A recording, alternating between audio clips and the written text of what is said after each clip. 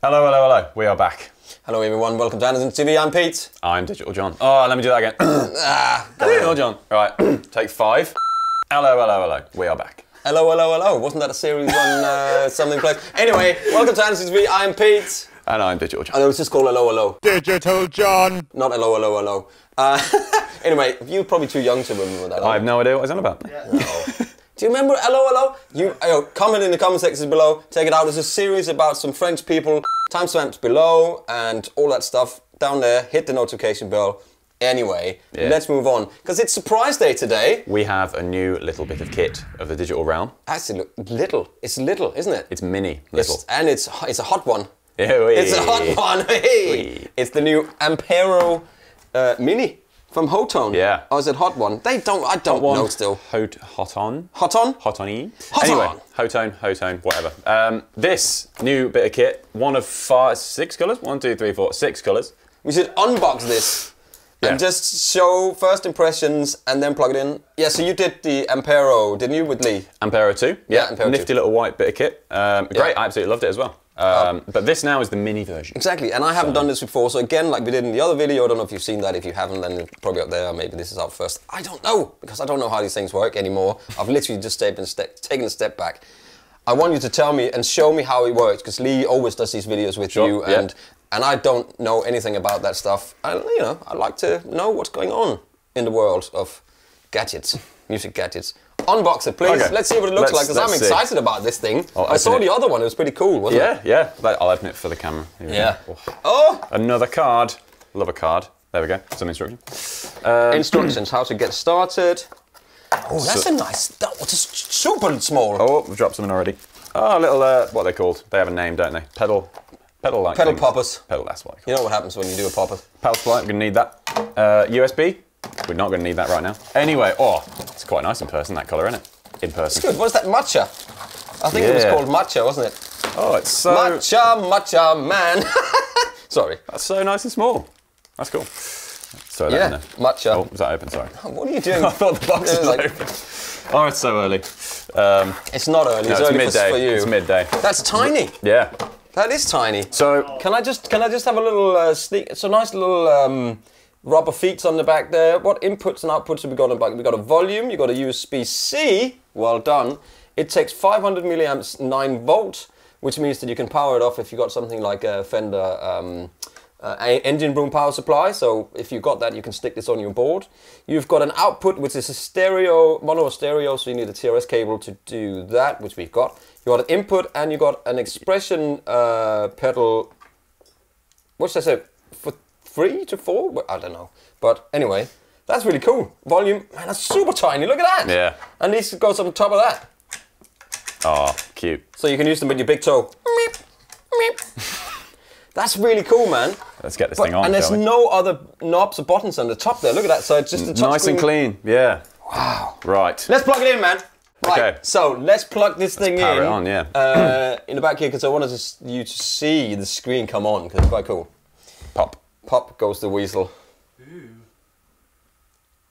It's like a sci-fi film. And it even got the little thingy going on there, right? So this is... the lights are shining. Here we are. Anyway, so I put these little thingies on here, these little diamonds. I just think they look super cool. Yeah. So the layout is very similar to the Vailton we did before. Yeah. And now you can see John's got the guitar, and now I'm literally just going, what's going on here? So you can just explain to me as you go. But so I'm just saying, I'm going to try and see if I can work this out. There's a little tuner key. Yeah, so far so good. So I just clicked it once and there's a tuner. Super easy.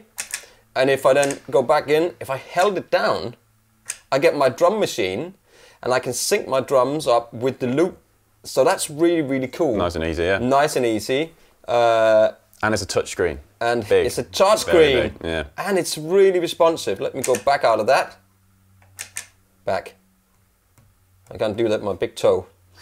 So let's just, so you did the video on this. Yep.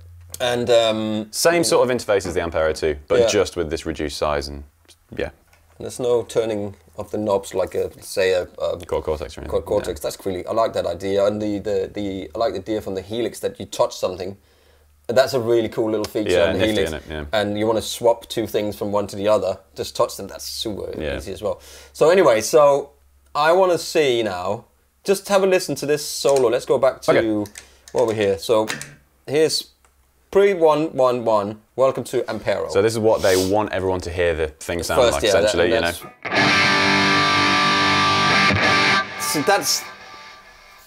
So here we go again. This has always been one of my pet hates, and I can say that, you know, this is great, man. Look at it, it's awesome.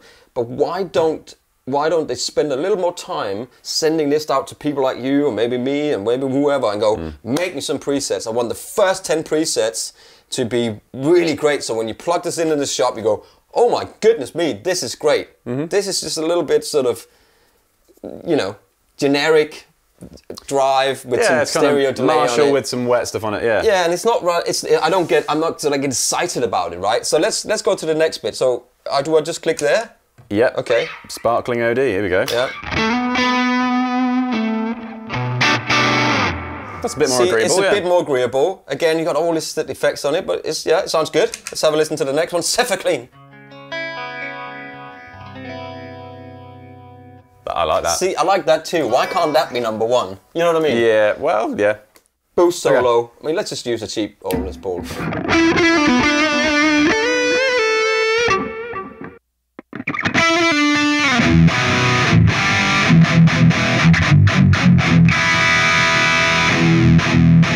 Heavy rhythm.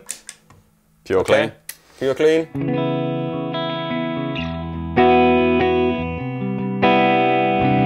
That sounds nice, because that's to me, that's very non-offensive, you know, to anyone. Matter of fact. You're like, oh, everybody that buys one of these, I'm going to have to play a massive, big old rock chord. Maybe not. Yeah, exactly. Anyway, so I don't know what I'm doing here. I'm clicking into edit mode. I'm getting my effects on. I can choose my amp by doing what? Edit? Okay, I see that. That's super easy. Can I then I can scroll, look at that. Oh my God. There's a black twin.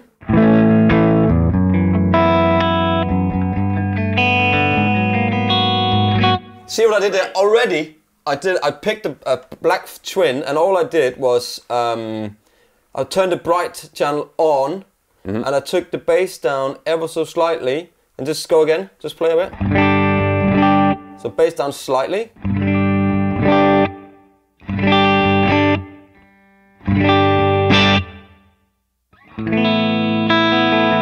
So already there, I've now made this whole thing, in my opinion, much nicer to listen to than it was before, right?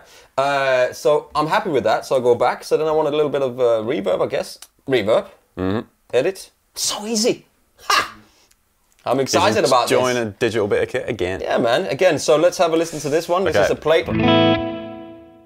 Nice and wide again. North Star.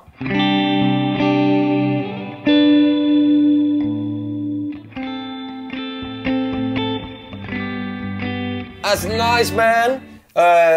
Sweet space.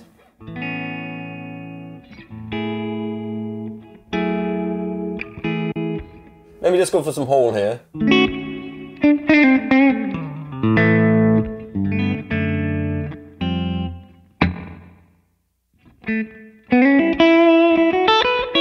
Trails. You got trails on and off. I like this. This outlayer is super easy. I'm into this. Do you prefer the touchscreen? Yeah, nice and tactile.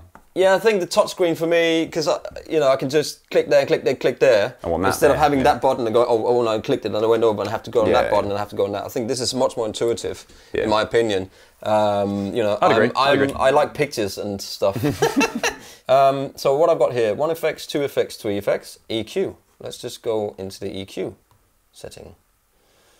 So different types of EQs here. Yeah. What do you want to do with EQ? I just want to, I mean, it sounds really good as it is. I don't really need any EQ on it, but I know that, for instance, when I'm doing stuff on the Katana amps, I will go into the editor and then I'll put the EQ on the end, and I will sort of just take a little bit, I'll put a little bit more low end in, a little bit more top end, do that smiley face a little bit. Yeah. Because especially if you're sitting at home, you don't want something too kind of like, you need that low end and the brightness just to carry you in a little bit when you're sitting playing on your own. Where when you're playing live, you might want to do a little hump in the middle so people can hear over the drums and the bass. So, but it's really cool. So you got a parametric equalizer. Let's see. So effects. That's now current a green drive. So how do I just? Is that on? Thank you. On. I see. Yeah.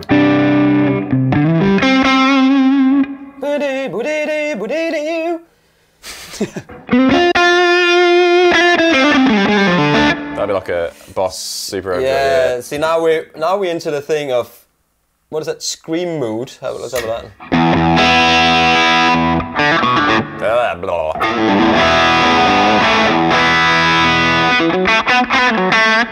Yeah, man. It sounds great. Yeah. It sounds really good, man. I think I'm really good. Look at me, I'm smiling. I think it sounds great, man. And okay, so let's just save this because now I'm going to see. So I've saved it on pure save clean. it there, yeah. But I want to go back to the original first preset just to see. Here's your welcome to Ampero. It's very bright. And then we go to you know, Danish Pete pure clean here. Yeah, so it's a lot more you. It's good. Let's have a listen again. Sorry, man. No, it's all good. I'm glad you're enjoying this. It's good to see. Let's play something different than A chords.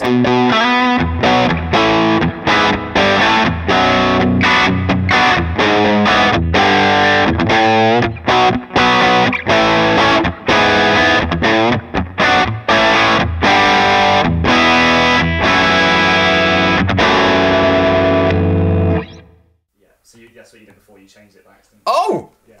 Okay, so Os just pointed out actually that if I double click this now, which I didn't know, but he could see it on the camera because I can't see it, I'm blind.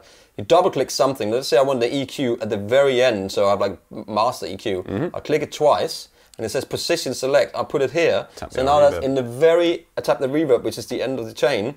So now I can have this on the very end, which I've heard people do on Helix, for instance, when they do their chain, and then the very end of it, they put like either you know, like a channel select switch or whatever it's called on a desk at the end, and they can put bass and treble on it.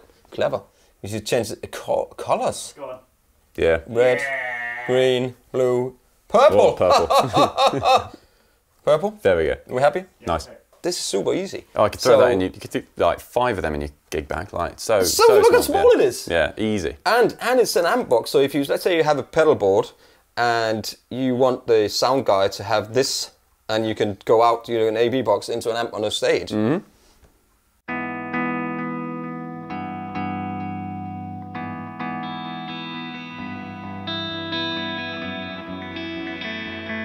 Vintage rack.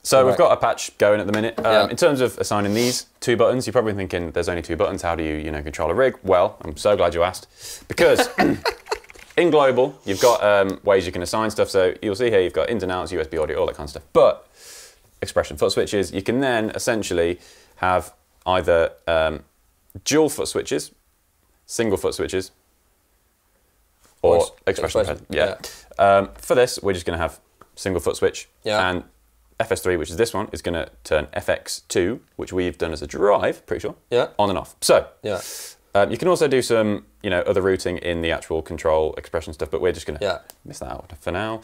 And you'll see we're turning FX2 on and off. So this should be clean. Oh, let's turn the wire off. We've got the wire off here. There we go. It's okay. Let me just save that without the wire on it.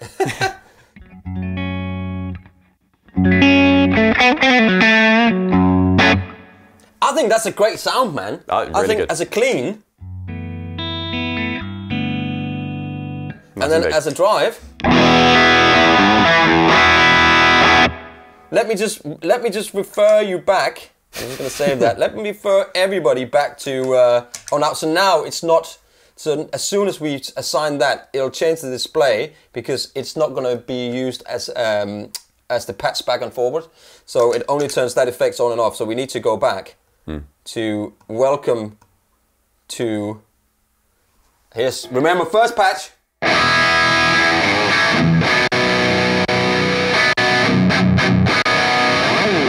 it's obviously turning something on and off in here as well, isn't it? Sorry, here. So let me go on here.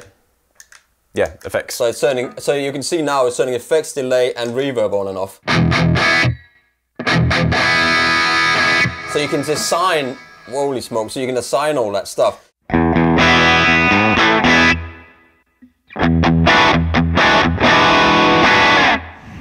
I mean, that's a great preset. So even somebody in my age, with my eyesight and my back, can make a good preset on a thing like this. In barely any time. Yeah, in barely any time. It was at least 2 hours before we figured it out. You know what? I'm really impressed with this, man. Nifty little, I think size-wise, it's just hard to beat, isn't it? It's, how much is it? Do you know? Let's have a look.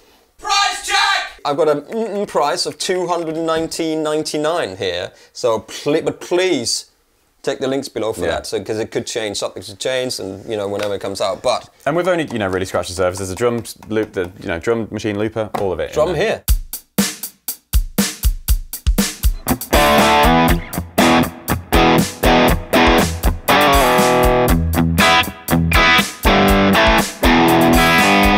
So we play out. We'll do the same thing again. We'll play out. Thank you very much for watching. Please like and subscribe. Hit the notification bell while you're down there. Ping! And we'll see you next time. In a bit. Peace.